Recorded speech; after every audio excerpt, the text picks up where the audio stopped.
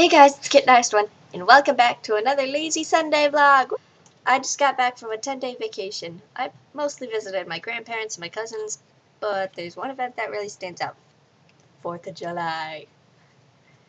We were hanging out with some of my dad's old high school buddies, shooting up fireworks, having fun. We shot off 3 rockets at once. 2 exploded above the street, and 1 exploded above our heads.